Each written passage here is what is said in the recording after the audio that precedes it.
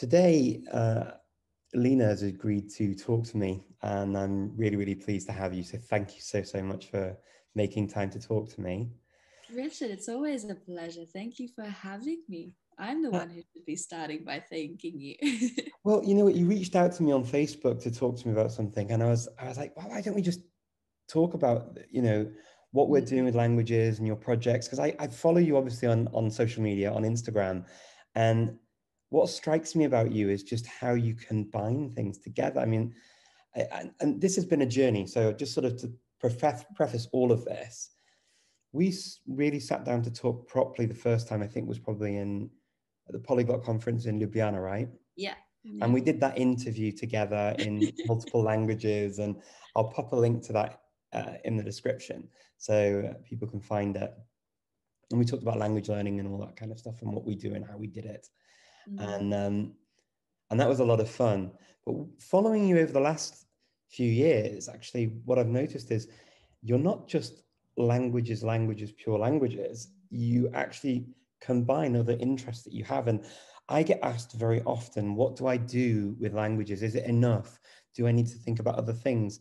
And and I think probably you're a good person to talk about a very different dimension. So just let me know what's going on in the background with sort of your posts and what you're talking about. I'd love to know more. well, I think let me preface this with kind of, going back to the beginning, I guess. And for me, I actually never considered language learning to be difficult. And then I think as I got older and older, so I started learning when I was a child, and I kind of got into why I discovered that a lot of people thought languages were something difficult, that you needed talent. And for me, I always, as a child and as I continued through school and university, I always combined my languages into the things that I did. And that kind of came naturally. And then I discovered, wow, okay, this is something not everybody does. So, for example, when I started dancing in Adelaide in Australia, I did like German, like traditional German dancing, and there were people speaking German, and they did a lot of those sessions in German. So I thought that was a beautiful part of my life where I had a hobby and I got to practice my language. And I started to do that more and more. I would get like part-time jobs where I could learn a little bit of like Lebanese Arabic because my boss was from Lebanon, and then Italian because the other boss was from Italy. So I've always just found and continued to keep up my motivation for languages because I've found an area of my life that I'm super passionate about and kind of intertwine all of those things. And I think in terms of my journey and how my language career and life has developed and evolved is I think I just never wanted to settle for being put in one box. And I Mhm. think nobody should.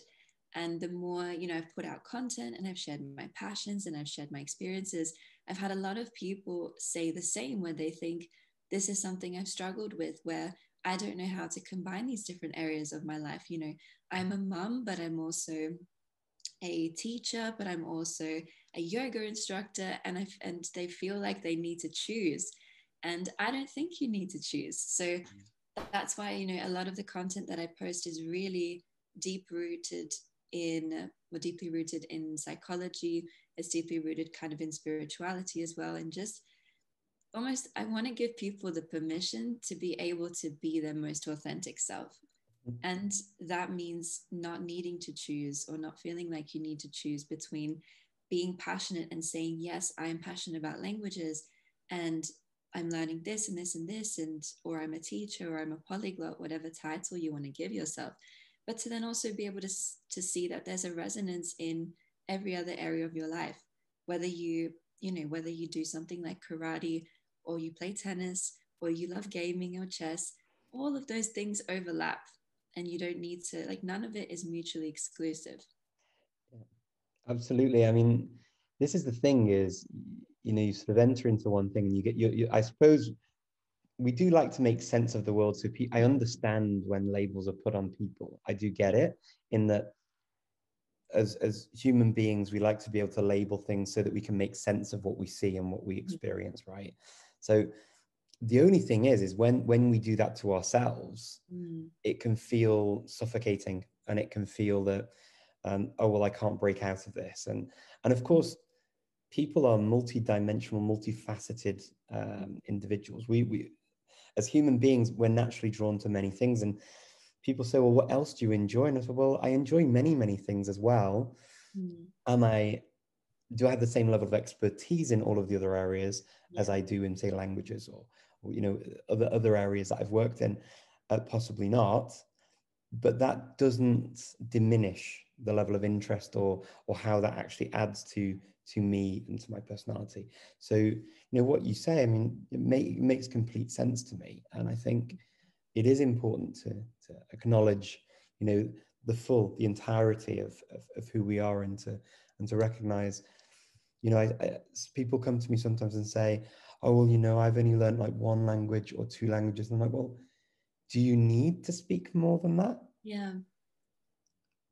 My speciality is that I've studied and learned many languages because that's just how my career's gone. And Mm-hmm. Mm-hmm. it's been necessary for me to be able to make cultural and linguistic comparisons for projects, for work, and it's also my hobby as well, my main hobby. Yeah. So, and that's fine for me. I would definitely not recommend that everybody needs to do what I've done, because it's not relevant to every scenario, right? It's not relevant to everyone's life. Whereas Mm. potentially doing yoga and then practicing yoga and doing, you know, studying a language may even be Mm. a language related to yoga. It may be a language related to the place where you practice yoga. Mm. Um, but the Have you relevance and the been reading my connections are very diary, different. Richard? Sorry? Have you been reading my diary? This is actually something that came up for me based on yoga. Imagine how spooky that would be. Exactly. So Lena, I'm getting, yeah, I'm seeing Sanskrit somewhere. Yeah, well, but it is. I Mm. think these are the connections that are probably more relevant, right? It's Mm. you know, people say to me, well, why don't you learn Swahili? And I said, Yeah. well, it's not part of my life. And I do find myself answering questions with that, you know, Mm. with that kind of answer very often of, well, I don't come across it. I never get to use it. I've never been to the country where it's spoken. Yeah. And my connection to that language at this moment in my life is not there. And so it would take a lot out of my day to add that right now in an artificial way. And I'm Mm. doing that with Korean right now. And I can definitely tell you and confirm that that is true, that it You've really done it. is. You've tested the theory. Yeah. Yeah, I'm testing it for a year, and it's true. It's a big commitment if it's not a natural thing that comes up. Whereas a language that many maybe people wouldn't study, like Albanian, Mm-hmm. you know, it's not as popular on the sort of in the language learning community. But for me, it's super relevant and really important because it's spoken, you know, in the Balkans where I live, and Mm. so I do come across it, and I am confronted with the language, and I do get to use it in a very natural way. And there is media, just if I turn the TV on, I can listen to channels in the language. Whereas Mm. if you're not connected in any way at all, it does make it a little bit more challenging. It's like saying you're going to be a rock climber, right? And I want to climb mountains, and you live in the Netherlands. It's Yes. great. You might want to go to rock climbing things. You might go on holiday, but you need to make more of an effort than you do for, say, I don't know, Yes, 100%. It's canal like, swimming. yeah, it's like wanting to be a surfer, but you live in a landlocked country like Switzerland or something, compared to living 5 minutes from the beach in Australia. And then being sad because you're not as good a surfer as those Australians, Mhm. or it's I guess those comparisons are really handy because it's true. Yeah. Like you say, I want to be a train driver, but I'm from Iceland and I live in Iceland where there are no trains. The career is not going to go very far. The sky's the limit. You can always move where, but yeah. It's there's definitely some realism that needs to be taken into account. Yeah, this is it exactly. So I mean, and you've been working, I think, in behind the scenes on sort of this and developing these ideas and these thoughts. So tell me a little bit more about your projects and what you've been working on, because I've seen your site, but sort of I'd love to know sort of how that's sort of started and developed, and sort of what you do now to sort of to help other people, I guess, because this is what you do. You're an ambassador as well on the language learning circuit, and this is why you have the social media presence, and why you're so good at it as well, because you encourage other people and bring them out, right? So Oh, tell thank me more about how you've been doing this. Yeah, I'd love to. Well, where to start? Where to start? I think when I started my channel, or actually, I feel like maybe once again taking it back because not everybody probably knows me. Hello, everybody new.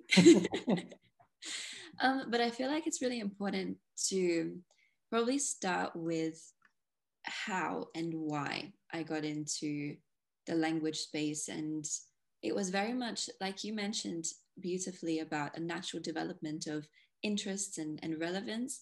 That kind of happened to me. And I think I grew up in Australia, so most people don't make that connection between the relevance of multilingualism and Australians for some reason.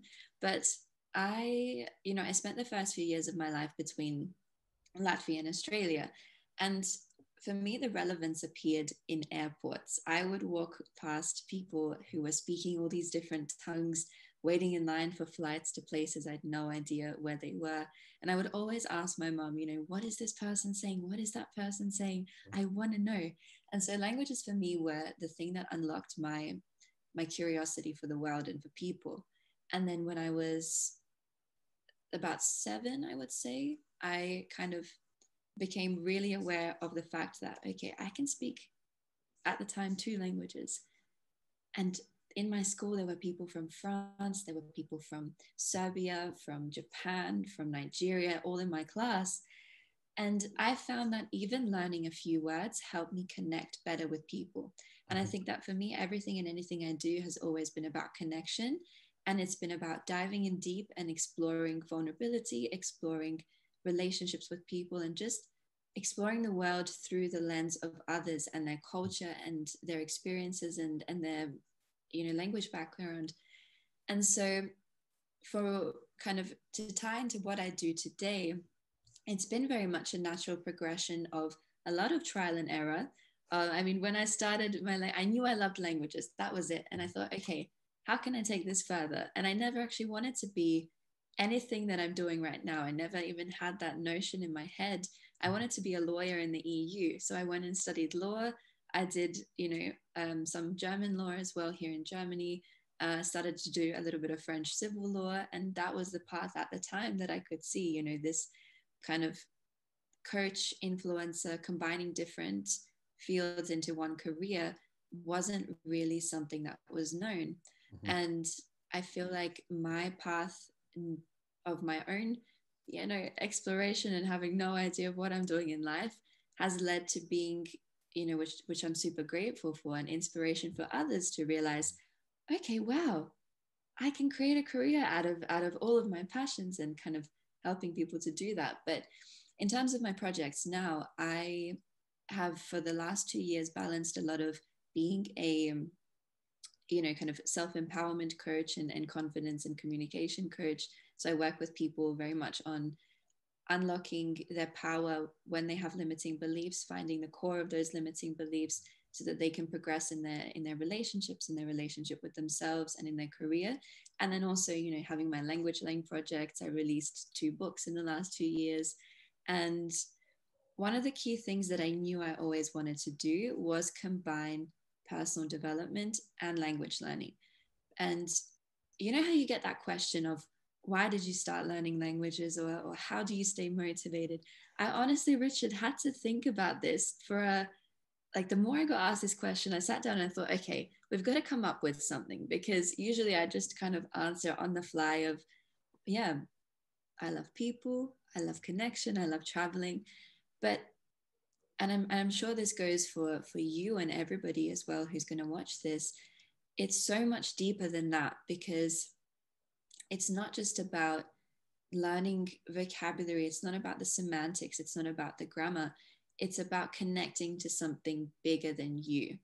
And for me, why languages, even though my career is shifting a little bit and I'm doing multiple things, they will always be at the core of everything I do, because the language space, my language teachers as a child were the first place that I felt validated, because I was super, super introverted. And many people don't believe this, but I was shy as a child. I was introverted. I didn't have any self-confidence. And it was almost like this divine confirmation. But when I stepped into my German classroom in high school, my teacher was so supportive. And technically, I couldn't study German because at my school, you could only do a maximum of 2 languages. And I had already had two.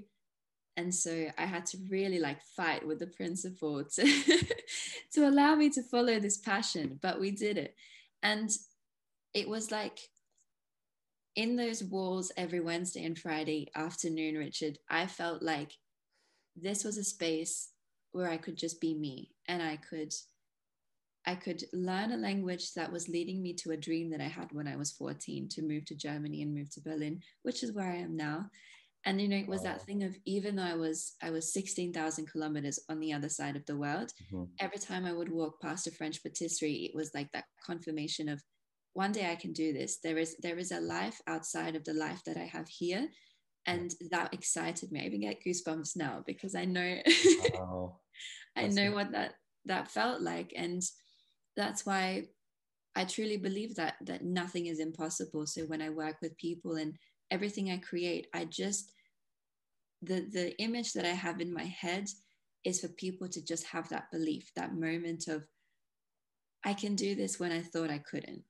And to have somebody support you who also believes in you, because I know how much that meant to me when nobody else had the same vision. Yeah, well, that's a really nice story, and I think quite inspirational that you fought to be able to study German because you had a vision that you wanted to live in a country, and I really really like those kinds of stories that where you just almost have this innate idea of what you want to do, and it just drives you and pushes you to speak up even when you don't feel like you ordinarily would speak up for something. And one thing you said actually just now was about being an introvert, and I get questions quite often from people who say, oh, it's okay for you, you're an extrovert. And I guess I am. I was a fairly shy child. When I was very small, I kind of came out of it because I come from a very loud family. So, so Yeah. if you want to be heard in the house, you had to be loud. There's no way about it. No other way about it. You had to do it. And so I would never, I guess, say I'm an introvert. I think I'm probably more of an extrovert. But when you said that, and still you sort of you if you haven't watched the video that we made together, or you haven't watched any of your videos, anybody out there listening now, you are a really incredible language speaker. So just need to say that, the languages you speak them really well. And it's really quite impressive to hear you. And when I met you in Slovenia, I was super impressed. So when you said that to me now about being an introvert, I was actually quite surprised, but also very hopeful, because when people say to me that they're introverts and they write and they say, well, I don't like the social contact, and we all have different motivations, like we were talking about, different likes, dislikes, different lives, different realities, and how we combine them, and how we don't need to box ourselves into these sort of pigeonholes that we tend to use, or other people tend to use for us, and then we sort of almost submit to them, I guess. That I found really interesting, because that answers many of the questions that I get of, is it possible as an introvert to learn languages? And in fact, is it possible for any personality type to learn languages? What do you think? Well, Richard, this is right up my alley, because personality types and researching personality is exactly what I've been doing for the last 2 years. And anything and everything to do with the Myers-Briggs, which I know is there's always, of course, debate about how accurate it is, but I found that it's better to have kind of a path and a threshold to follow than nothing at all. But the funny thing is, I think extroversion and introversion, first and foremost, the meaning gets very muddled up. And it's not about being the loudest in the room or versus, some, like, not all introverts are shy and quiet. Not all extroverts are loud and rambunctious and flamboyant. And I mean, I'm an extrovert now. My personality type, if anybody knows, is an ENTP. So I think there's about 90% extroversion in my test. But that was very much something that developed over the years. For when I did it as a teenager, I was very much an introvert. And I think the whole time that I actually learned my languages, I was introverted. And I just remember, before any occasion that we needed to deliver a presentation, I needed to speak in front of class, no, I was shy. I had to mentally prepare myself for 3 days in advance. I was in sweats and it wasn't comfortable. But it was through putting myself outside of my comfort zone that I developed that ability to show up. And it wasn't showing up for other people, it was showing up for myself. And it was showing up because this was something that I knew I wanted, and that my desired outcome was on the other side of that fear. So it really, for anybody, regardless of what your personality type is, I think I've seen, particularly with a lot of my clients, it doesn't matter what their personality type is. Everybody, if they've never spoken um, to other people in that new language, they're going to feel fear. And that's natural because it's new. And in terms of personality, like, something I really, really want people to understand about themselves is that every personality type has strengths and weaknesses. And that's why it's so important to understand yourself better, because when you understand yourself, you know exactly what your tendencies are. Obviously, we all have been conditioned in different ways, and we learn from other people. But when you understand your natural preferences, you know that even if you're introverted or you're extroverted, or you're more of a thinker rather than a feeler, all of those have so many beautiful strengths that you can really own in on. Yeah, I think this is the thing, is knowing yourself and knowing what works with you and what works for you, Yeah, and knowing what will motivate you, what will spur you on. yeah, It often I think what we tend to do as individuals is we see other people and try and model ourselves on other individuals, and that's the key. An individual modeling themselves on another individual who potentially is driven and motivated by completely different things. exactly, exactly, We can take elements perhaps that we see and we admire about those people and adapt them to exactly. fit, but modeling ourselves entirely, completely, and just copying doesn't always work. And I know that when people ask me about how do I learn a language, and I get that question a lot. How do I learn? How do I Right. learn this? How do I learn that? And my answers are always, well, which language, first of all? Because if you want to learn French and you want to learn Japanese or Korean, or you want to learn German, compared to I want to learn, I don't know, Inuit, or I want to learn Welsh, or I want to learn, I don't Yeah, know, Scottish Gaelic, or whatever it is, the answer is going to be very different, because the languages, like people, have different personalities too.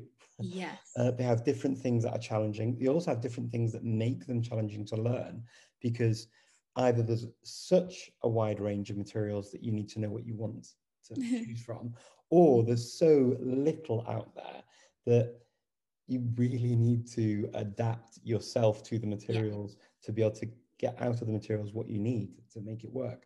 So that's the first thing. The second thing that I always find interesting is, um, how do you learn? Well, it depends on where you are in your life at the moment, and it depends on your situation. It depends on what your current workload is, what your family commitments are, what you're doing, just generally where you are in the world. yeah. Depends on so many things. Oh yeah. And have you experienced that with, I mean, obviously with the personality is one thing, but situation as well, right? And being honest about that. 100%.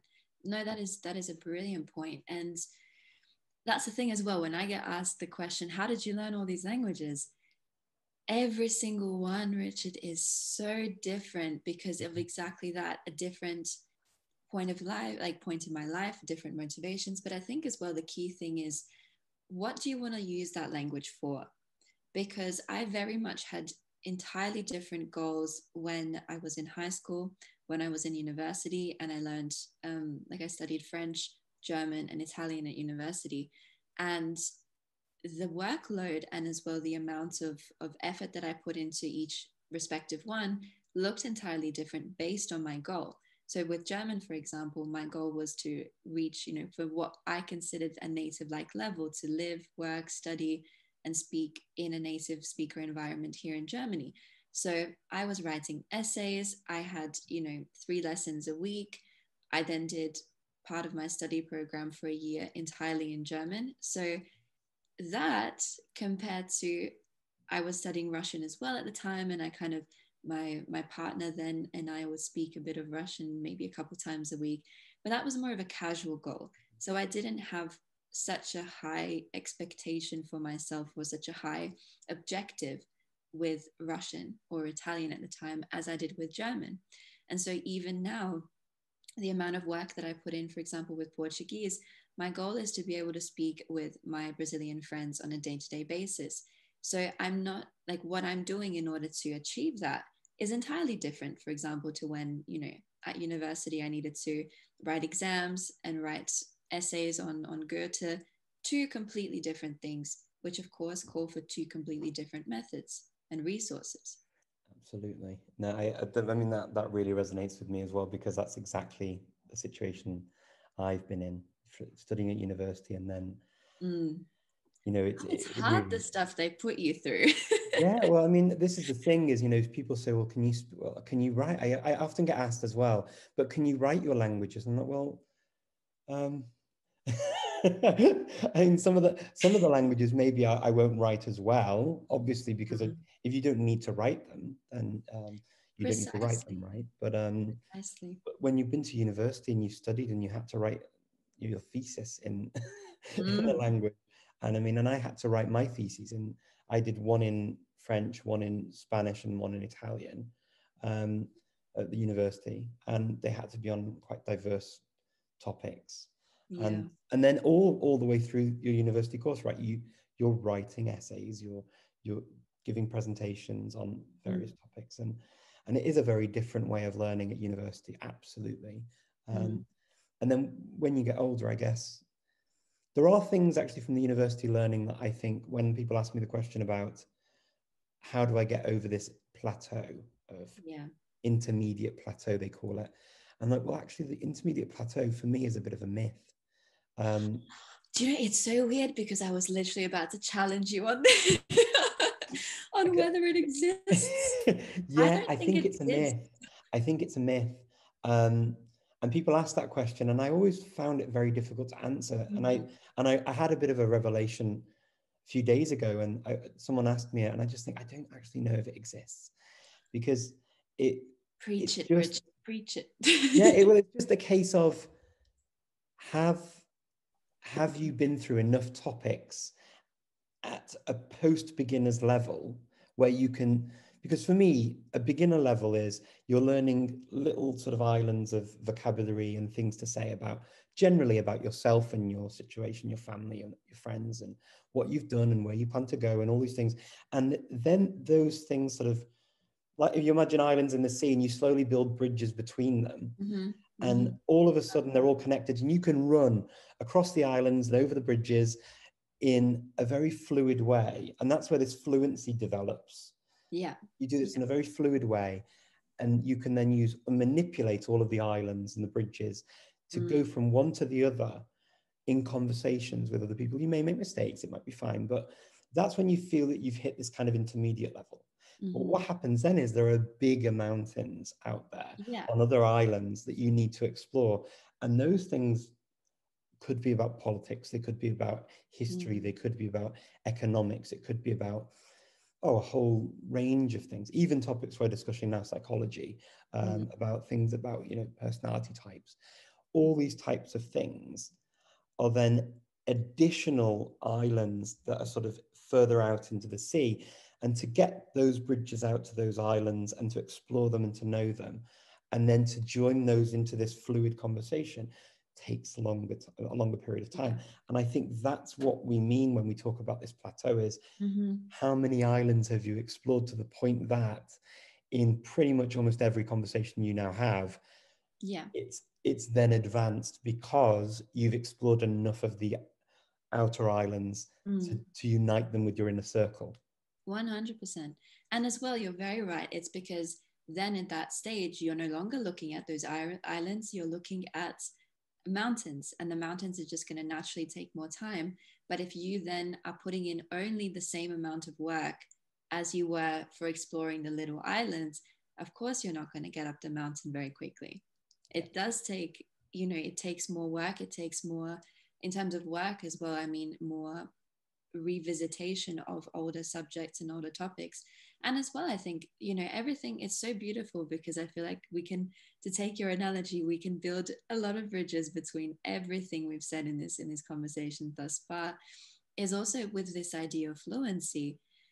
Fluency is also so subjective. I think we've had this discussion before as well, but for example, my native language, I always do this with native because that is also open to interpretation. But my two kind of my mother tongue is Latvian, and then English is my kind of second native language.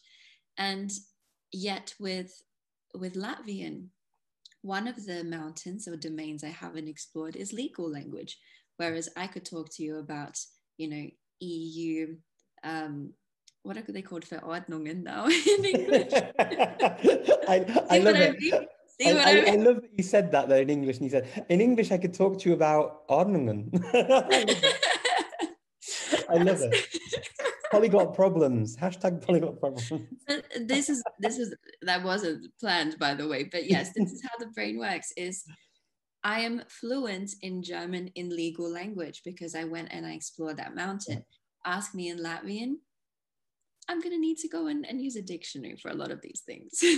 Yeah, and it's completely normal. And what you just did there with German coming in, I had that with German with technical vocabulary. Yeah.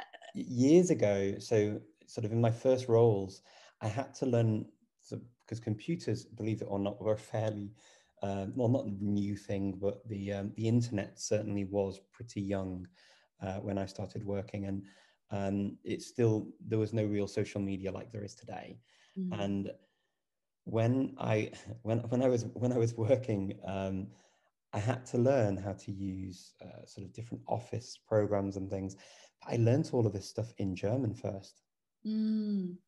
and when I went to sort of say things in English, it was a bit stilted because I wasn't used to manipulating the vocabulary in the same way. And sometimes I didn't know, like Steuerung, Yeah. and entfernen, and all these kind of terms that, okay, Steuerung and entfernen, you can just have in normal German language. Obviously, they mean other things, but when when you're talking about computers and Windows and where you have to click, and I was like, okay, they would come up first in German for me.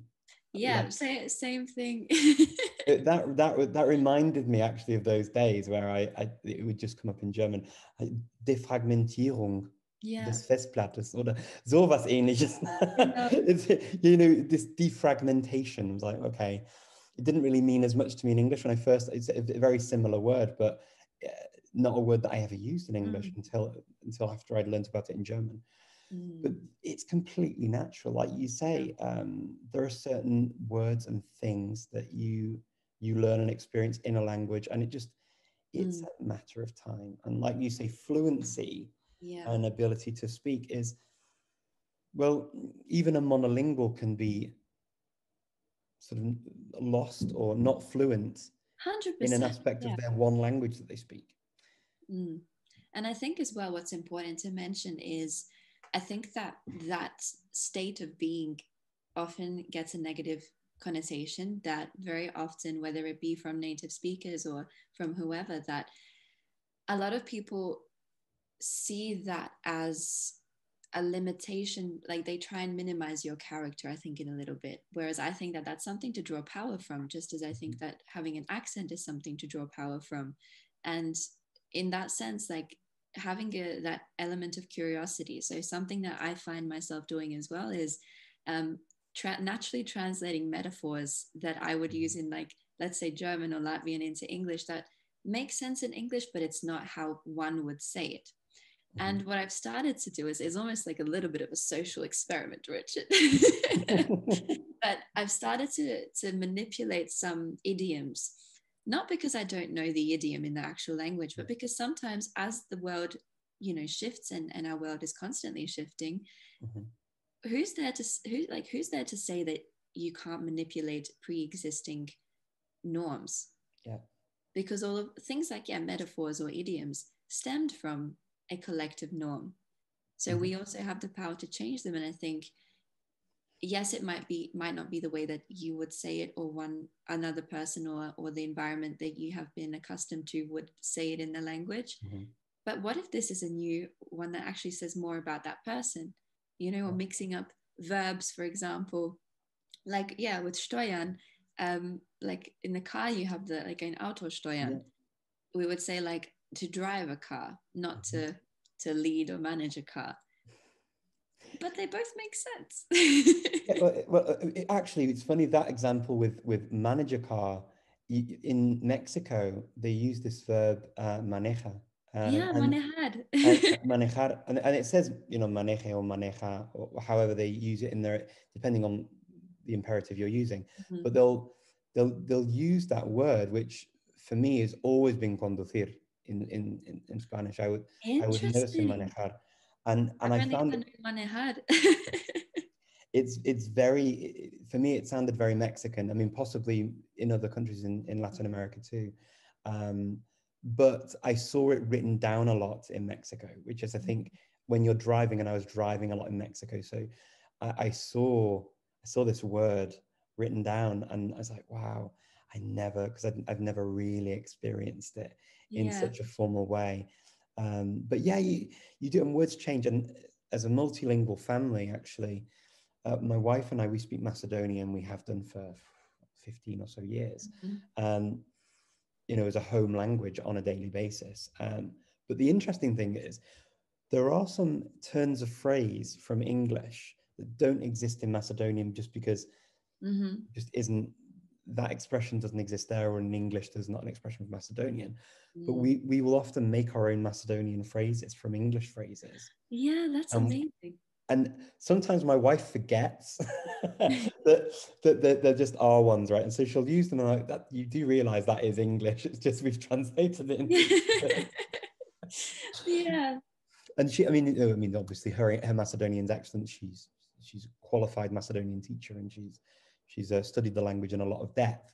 So I mean, it's a lot of fun. But Mm. we do that kind of thing because there are just certain turns of phrase, and you come Yeah. across them many, many times, and you can't really render them often into another language in the Mm. same way.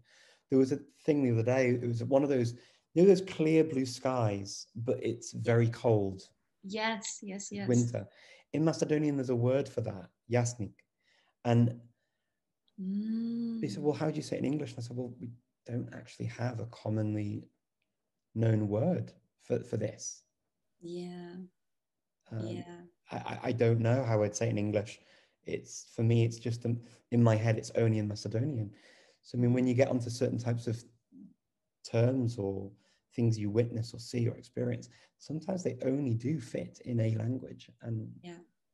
there's not really much you can do. Exactly. And I think that's where the beauty is as well, when you do speak multiple languages, whether it's two, whether it's five, whether it's 10 or 15, to be around people who know those, where you have those commonalities. So just like we did then, we can switch and use the appropriate word or the word that we find most appropriate in German in the middle of or I was about to say in the middle of a Latvian sentence. That too, I do that with my mum. I think that was my brain naturally going to that example, and then into English, and I think there's so much beauty because that is a way of also exploring creativity, being creative with your language. And just as you said, the first example that came to mind for me was in Brazilian Portuguese, when you're talking about like doing cafuné, which is that like stroking somebody's hair and head and Mhm. making them feel good. There's just one word. So I can easily say, quero cafuné. I just want a cafuné. I want someone to stroke, to massage my head. 2 words in Portuguese, Yeah. 2 phrases in English. Yeah, it is. It's very strange when you sort of come across these kind of concepts, and obviously people write books on this type of thing. I mean, Yeah. Alex Rawlings himself Mm. wrote a book on this as Yeah, well. I remember. Yeah, and they are the fascinating things when you come across these. And this is one of the things actually, and as an English native English speaker learning lots of languages, people are often shocked when I say how much I love English, because people Mm. expect me to hate English and to sort of almost reject it because it, the history of the language and how it's dominated the world, and also how sort of it's been used as a weapon. It's been weaponized, but in a very stealthily way. Mhm. It's sort of made people almost love it, even though it's been the language to dominate societies. It's a very strange language in that way, English, but there's a lot of beauty in English. And so people often are surprised when I say I really like English, because it's very accepting of new words and new ideas and new Yeah. concepts. It just, they flow into the language so easily. And Mhm. if they're used, people just say, yep, that's what we say now. And that's kind of it. Exactly. Whereas you do get other languages where they put these, I would say, artificial barriers between what people want to say and these sort of this. So it's kind of a language puritist Mm. viewpoint, which to some degree I get, and not to play devil's advocate to annoy people listening, saying, "Well, are we sitting on the fence a lot?" Like with personalities and like with everything else, I do understand both Mhm. camps, and in certain areas, I get why you'd want to be a language purist. I do get the purism of wanting to preserve and conserve a Yeah. language, because what's happened to some languages in the past is they've died out because they've become another language, Mhm. because the grammar's been diluted to a point where they just speak in the way of another language, or a majority language, and the vocabulary as well, and it's Mhm. just become a dialect almost of another language, and Yeah. they've died out over time in that way. So I get it to preserve, to not have this sort of linguicide happen where you murder Mm. the language. Sometimes it is useful. Likewise, it is good to be open, because for especially a language like English that hasn't got the fear of linguicide, Mhm. it's quite a nice aspect of it that it's so open to accept everything that it Mm. makes it. There's a lot of fearlessness around it then. There is. I mean, but if you turn on German TV nowadays, Mm. you hear way more English in the German than you Yeah, ever did definitely. before. Especially here in Berlin. Um, I've noticed actually the other day I went to get a coffee. That's my weekly treat around COVID of everything being closed. And something that I reflected on, then I thought, hold on a second.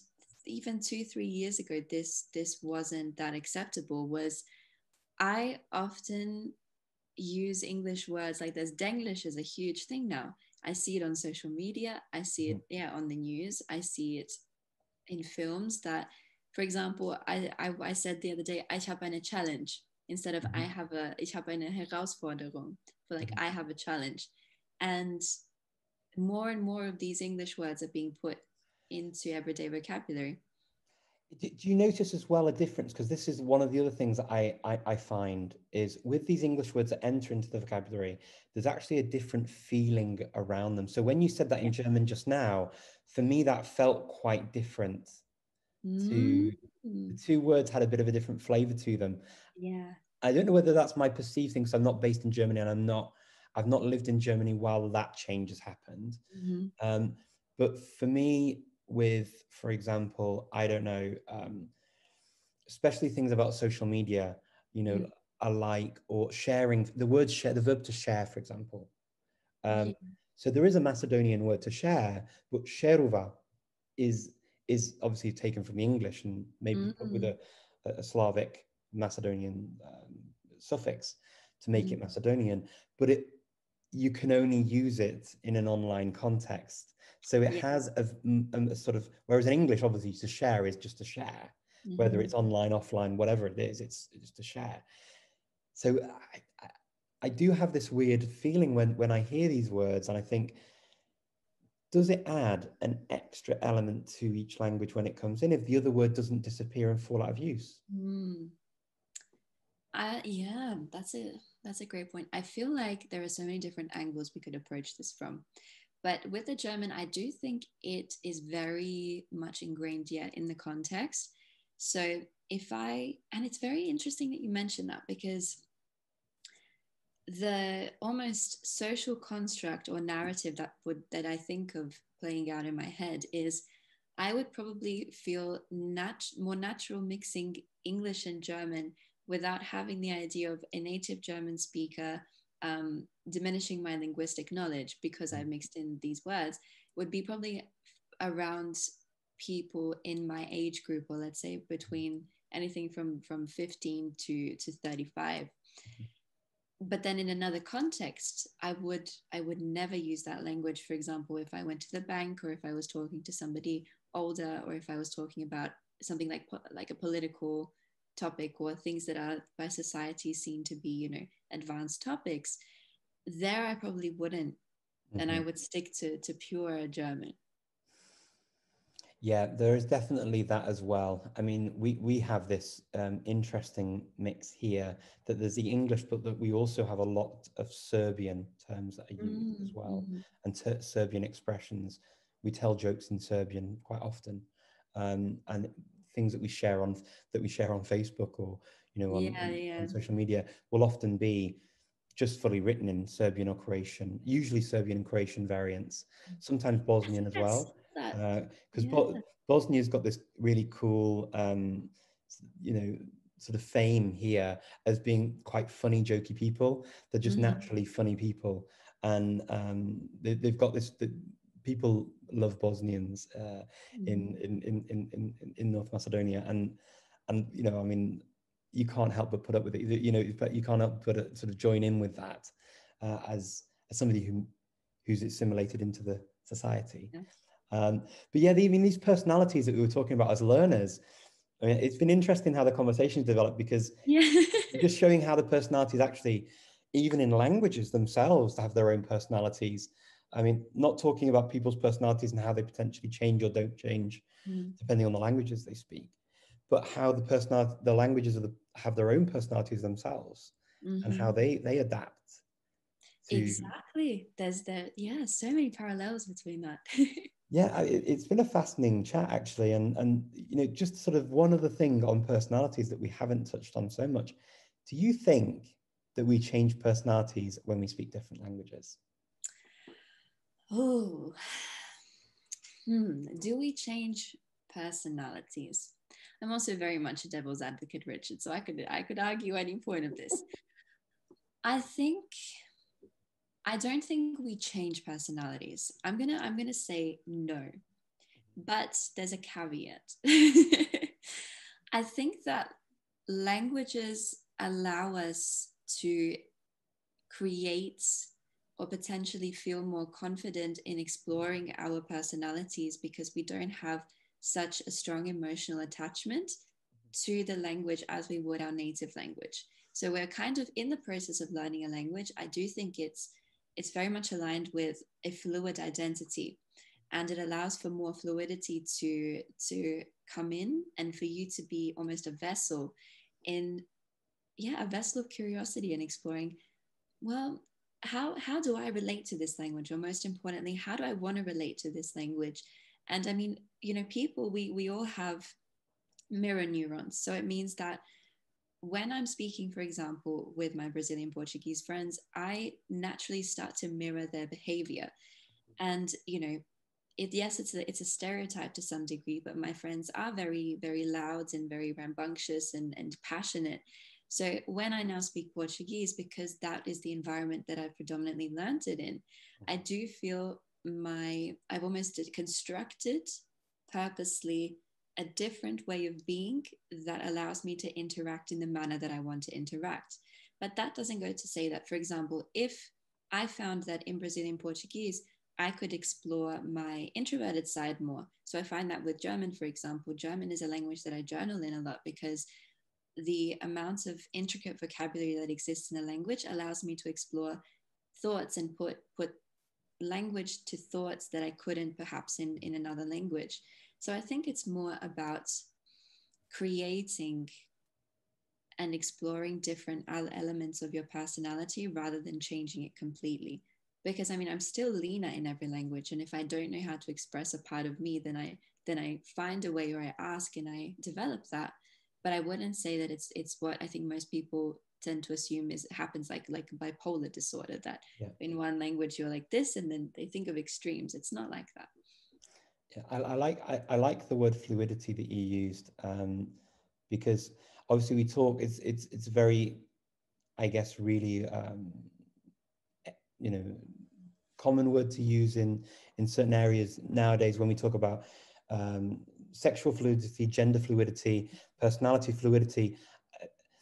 I think that, you know, people go through changes and phases in different parts of their lives, and to pretend that we are one fixed, set in stone person with a set of characteristics and reactions, and the way we are is exactly the same, identical on a day-to-day basis. Emotionally, that's not true, because there's an emotional Yeah, fluidity as well there, is right. So all of this for me is fluidity. I think is the key in accepting that things change. Is accepting that it's a process. Every, Mhm. as you said, on a day we can experience 100 different emotions. Yeah. That's not wrong. And I wonder if, because when people talk about this sort of, you know, different personalities and different languages, for me, I kind of think, am I though? Am I different? Or, or do people perceive me as a different person in different languages because it's through a lens of a different culture? Very true. And I know that, for example, I have a bit of a wacky personality because I'm, you know, born British. It's kind of, unfortunately, you can take the boy out of Britain, but you can't take the, you know, you can't take Britain out of the boy. It's just the Love it. way we are. And Mhm. so this natural thing, my natural playfulness with words, for example, puns, silly things that I will Uh, laugh at, yeah. because that's just the way I've grown up.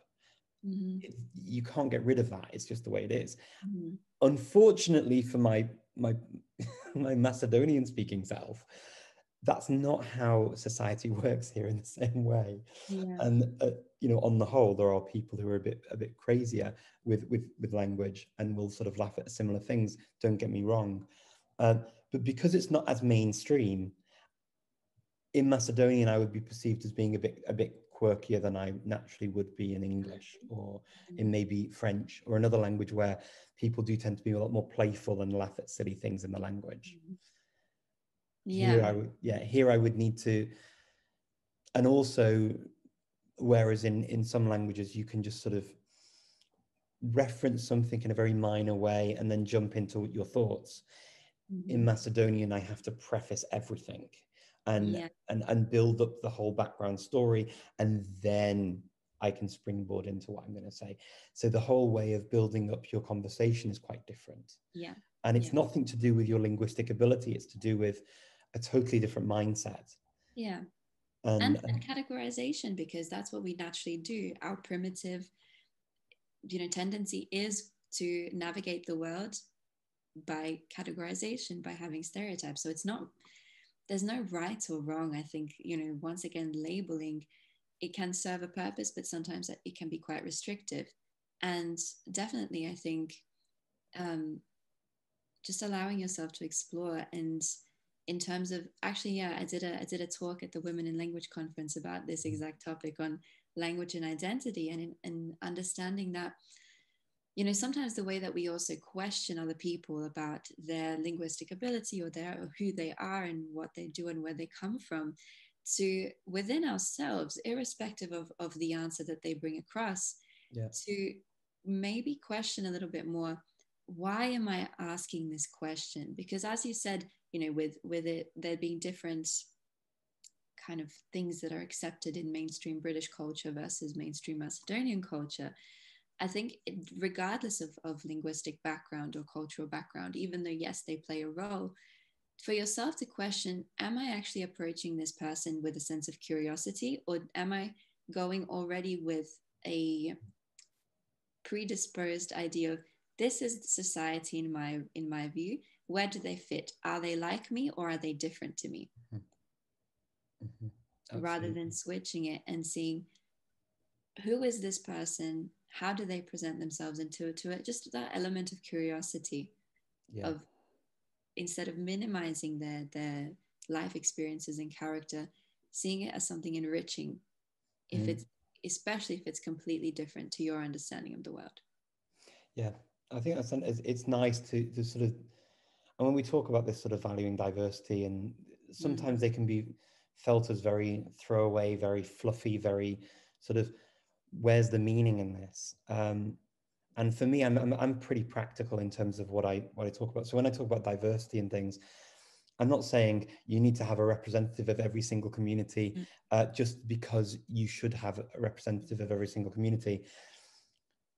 The thing is that, again, as individuals, we tend to be drawn to people who think in a similar way, Yeah. and are, as a result, and it doesn't really always matter what Mm. form or what part of society that person represents in other areas. It's this thought process that I guess the personality, the thought process, that sort of birds of a feather flock together. Mm-hmm. And whereas this diversity of thought and diversity of yeah, outlook, Mm. it's actually important because sometimes it will challenge and make us reevaluate Yeah. what we saw as a standard and a way of doing things. And whether that's language learning, whether that's whatever it is, um, Mm. even if we totally disagree with, we can even fundamentally disagree on many things, right, as individuals, Mm. and that's fine.